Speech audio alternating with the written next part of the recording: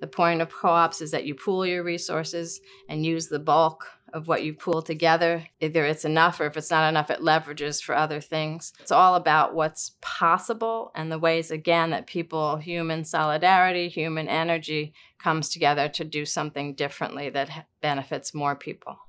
My name is Jessica Gordon Nembhard. I'm a professor of community justice and social economic development at John Jay College, City University of New York, in the Department of Africana Studies. Economic democracy is all about voice, participation, decision-making, and power sharing. So it's a concept that we use to explain sort of the goal of what economics should really accomplish. It should accomplish something that everybody can participate in and benefit from, that everybody has a voice in, and that addresses power inequities. So one of the strategies to get to economic democracy, which gets us to economic justice, is to use what we call solidarity economics.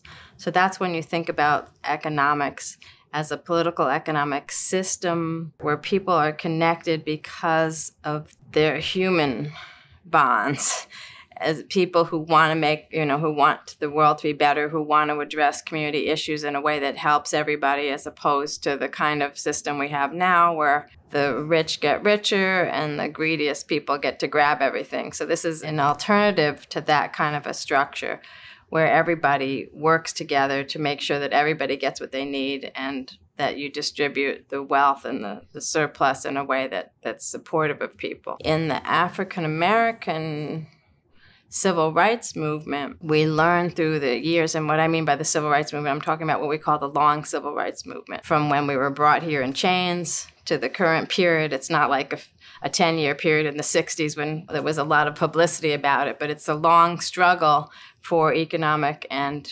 political rights. People in their everyday lives made sure to assert their humanity, even when they were enslaved, even when under horrible segregation issues, etc. What I found in my research, I was trying to understand how Black people have engaged in solidarity economics. When I started to study that, I noticed that there was this parallel movement. We mostly know about African American history from the civil rights side, trying to assert our rights to eat in the same restaurant as somebody else, or sit in the front of the bus, or that kind of thing. But when you actually look at what people were doing in their everyday lives, there was this thread of solidarity and cooperative economics that made the political work possible.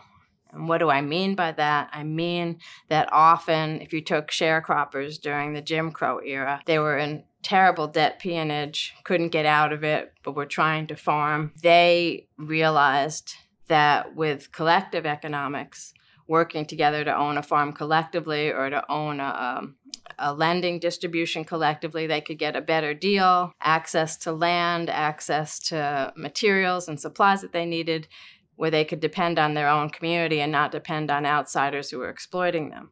That way, they were able to get out of the debt peonage situation in a collective way, but also as sharecroppers, their political rights were totally denied, because the landowners would throw them off the land or whatever if they registered to vote, if they didn't register the way the landowner wanted, that kind of thing. So again, the cooperative, having their own economic independence, switching their ownership structure to a cooperative one, allowed them to then also be politically active. But that's one example of the ways that we talk about this solidarity. Cooperative economics was essential to also achieving the civil rights. I started researching African American cooperative movement and African American cooperatives because I was doing work with community revitalization and community economic development, and talking especially to Black communities about using cooperatives as a part of community economic development. And most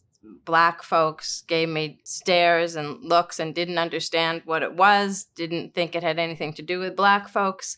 And so I went back into the history, because it didn't make any sense to me that we hadn't been involved in it, to find examples. And so the more I found examples, the more I was able to talk to people currently that we have this legacy and experience, and a positive experience, with viable business alternatives that were community owned through a sense of solidarity and cooperative ownership. And so from that research and that perspective on current community revitalization, I realized that it was important to talk to people about how we can change our current economic structures. Because right now we live in a racial, gendered, capitalist system, which really doesn't benefit communities. It doesn't benefit most people, and it definitely doesn't benefit people of color, especially Black folks. And so we've come a long way in terms of getting involved in the economy from a position of equality. But equality in a bad system isn't enough. So that even if we get some level of equality in a capitalist system, capitalism is very exploitative. It exploits our planet, exploits human energy, it exploits human labor. And so I now have been talking about this language of from mutual aid to solidarity economies to cooperative economies as a way to really liberate us from the exploitation of economics, and that we need to understand that this liberation is not something new and it's not something alien, especially to Black folks and people of color. It's something that human beings have practiced throughout human history, and that if we can reconnect to it, it's also something we all do in our daily lives. Like we all kind of barter, I'll take your kids to school and you sometimes make dinner for me, or you might fix my fence. So we all do acts of solidarity, especially economic solidarity, without even thinking about it. So I'm trying to give terminology to things that we already do so we see it as something that's normal and regular, because mostly we just see capitalist exploitation and greed as regular and normal. So I'm trying to find language, terminology, and examples of things that show us that actually we are cooperating human beings. We are people who have a sense and act on that sense of solidarity, and that if we were more proactive about doing it, if we created more of our economic relationships in that way, that we could actually liberate ourselves, our families, and our communities. There's a wonderful example from the 1880s with actually an integrated movement. The Knights of Labor at that time were one of the earliest labor unions in the U.S., but it was actually one of the most progressive labor unions in history, because they quickly realized that the labor movement needed to be combined with other movements. And so the Knights of Labor were a progressive populist political party. They were a labor union, and they were a co-op development group, because they also realized there's no point in arguing for labor if you don't also argue for labor worker ownership, and worker ownership through cooperatives and things like that. They also were integrated. It's the end of the Reconstruction period, which was a period of trying to make up for enslavement. All the early civil rights laws ending slavery, allowing for other civil rights was happening, but then that was overturned by 1776. By the 1880s, you have a regressive period. The Ku Klux Klan has arisen. Segregation, the Jim Crow segregation that we talk about, has arisen, and the economy has gone bad. So it's a really kind of similar to our period right now.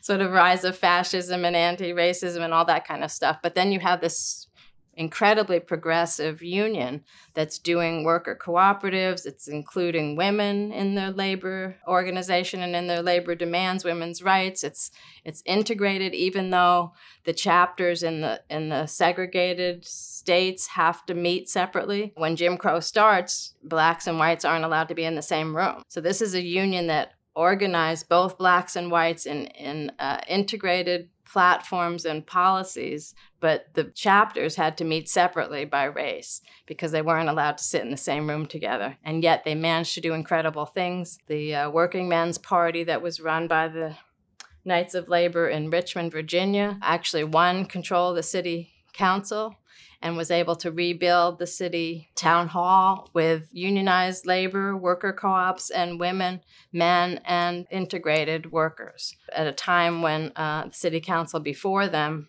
had wanted to just use convict labor to build the new city hall. In rural North Carolina in the 1930s, there's some independent Black schools who are actually teaching their students and the parents about cooperative economics to help the parents to own their own land, to do farming, to create credit unions, things like that. And two of the schools, Bricks Rural Life and Terrell County School, realized that they're about 30 miles apart, that they're doing similar things. They create an Eastern Carolina Federation of Black co-ops and credit unions. That federation then allows them to combine ideas and to start working on manuals to help more Black folks to learn how to create a co-op or to start a credit union.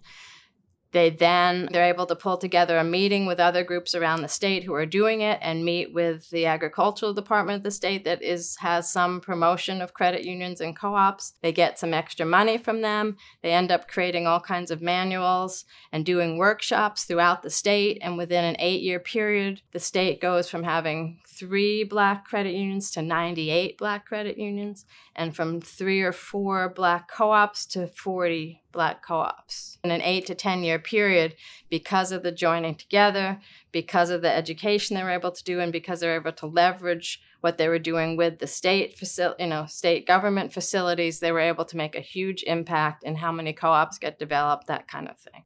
So those are the kinds of exciting projects, energies that I'm able to show people so that they can see that we can do the same thing now. And doing the same thing means seeing a problem, getting together with other people, study the problem, study the different models for how to address the problem, learn about cooperative economics, get back to your solidarity roots, and then work with people who can help you to set up a co-op and to make it work. For me, it's liberating in the sense of we don't have to always talk about economics as what we can't do, because that's often what the conversations are always about. We don't have the money, we don't have this, we don't have that. This allows you to talk about what we can do, even with small amounts of money. The point of co-ops is that you pool your resources and use the bulk of what you pool together. Either it's enough, or if it's not enough, it leverages for other things. It's all about what's possible and the ways, again, that people, human solidarity, human energy comes together to do something differently that benefits more people.